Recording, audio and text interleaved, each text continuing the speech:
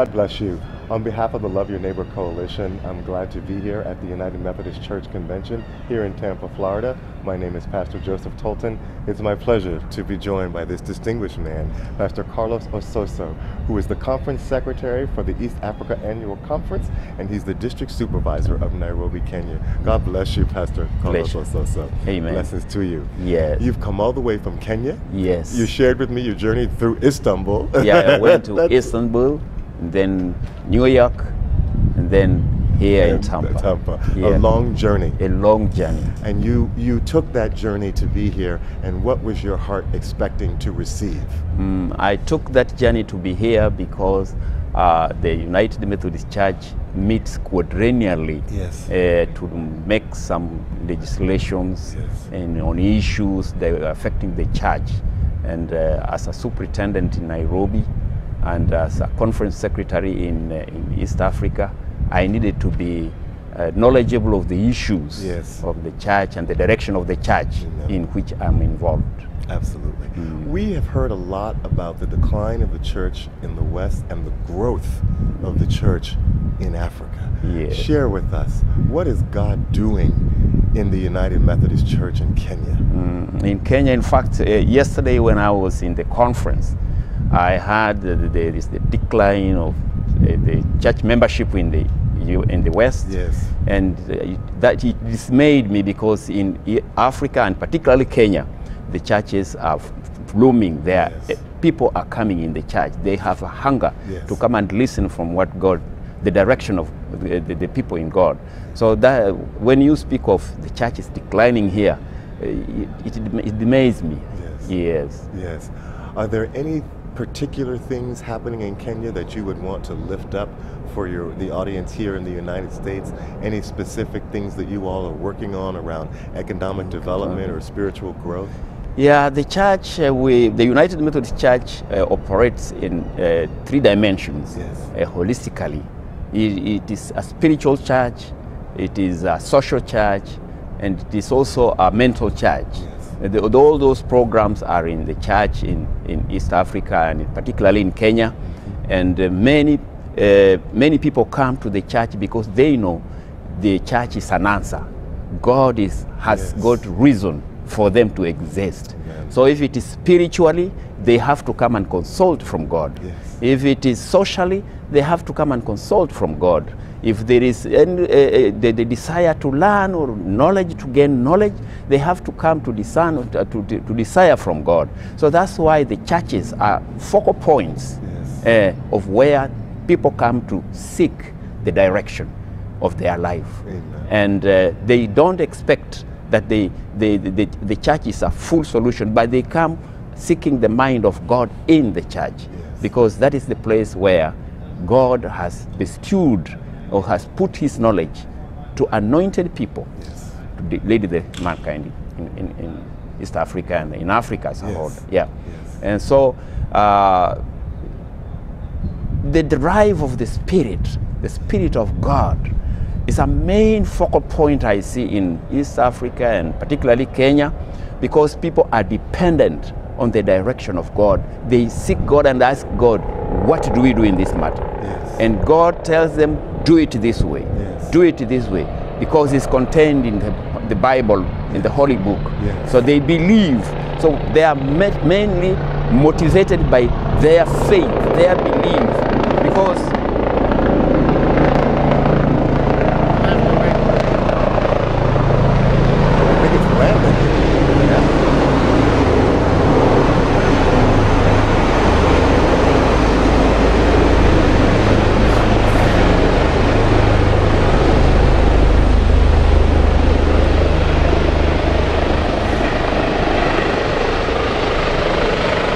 is that the president of this country?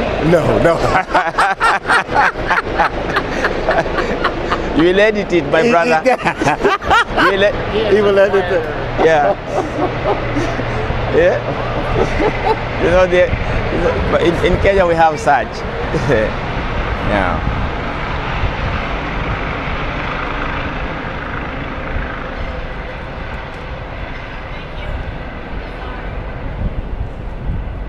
Will you restart?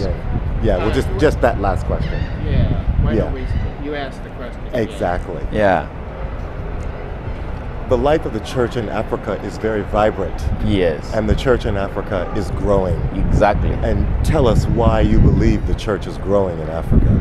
Like I was telling you, I told you that the church, God, God created man, he gave him a direction. Yes. And the voice of God, because God is in the situation, in the events of life, particularly the people of Africa, believe that the indwelling power of the Holy Spirit leads the life, or their life, social life, spiritual life, mental life, and strong belief, strong character. Amen. So what people believe is what they become. Amen. And they believe that they are dependent on the Holy Spirit. Yes. They are dependent on God. Yes. They have never they don't use their ego. Like some people say, ego stands for age, God, out.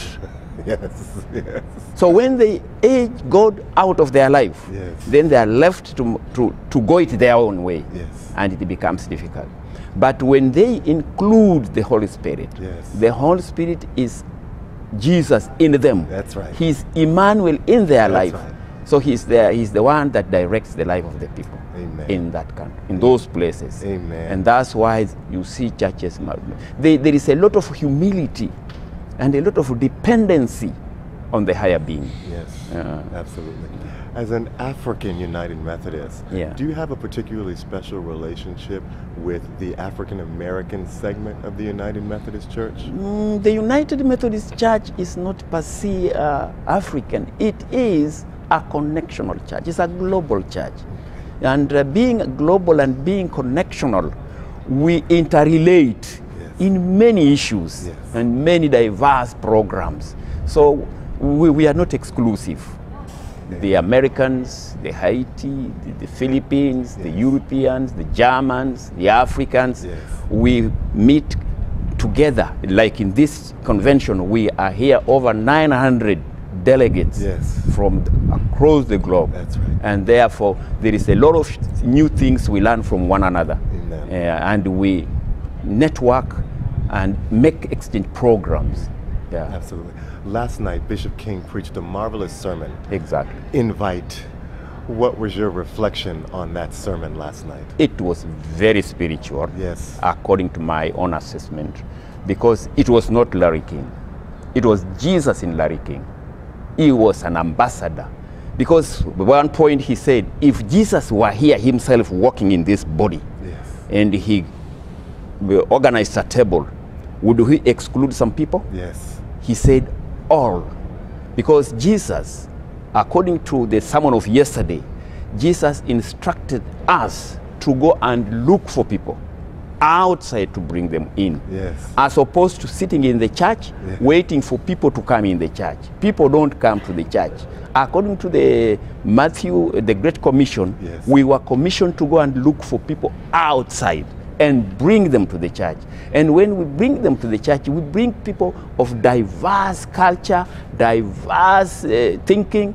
They come as they are, to be perfected right in the sanctuary, to be preached and nurtured and told how to live.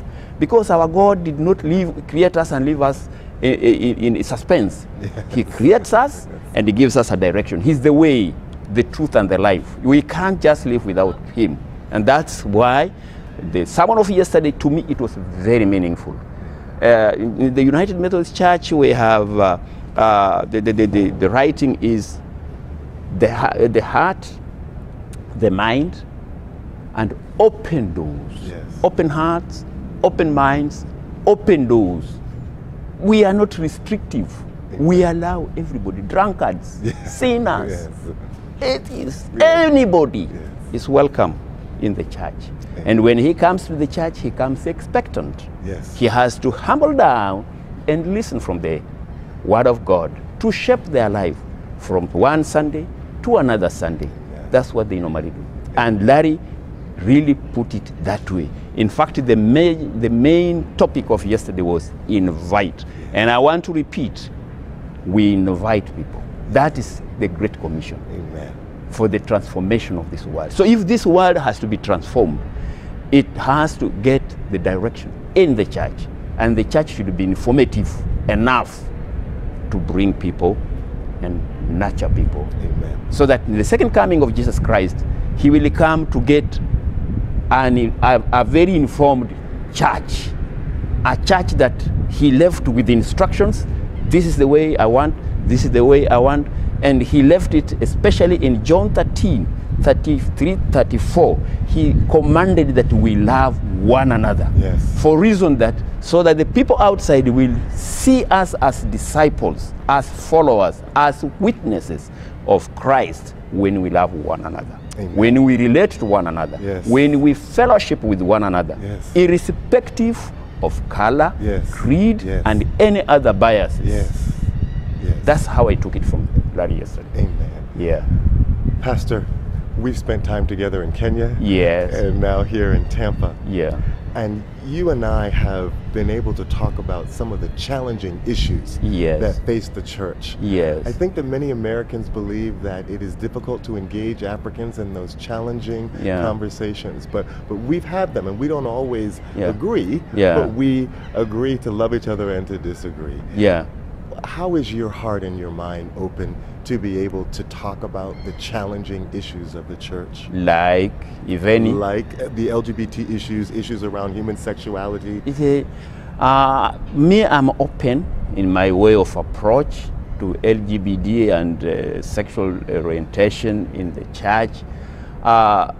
Sins are diverse.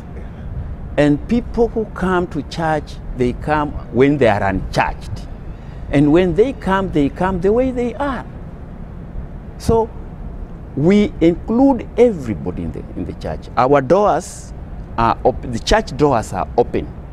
Those who want to come in. Those who want to leave and go. Yes. But we cannot say that we block other people not to come in and other people come in.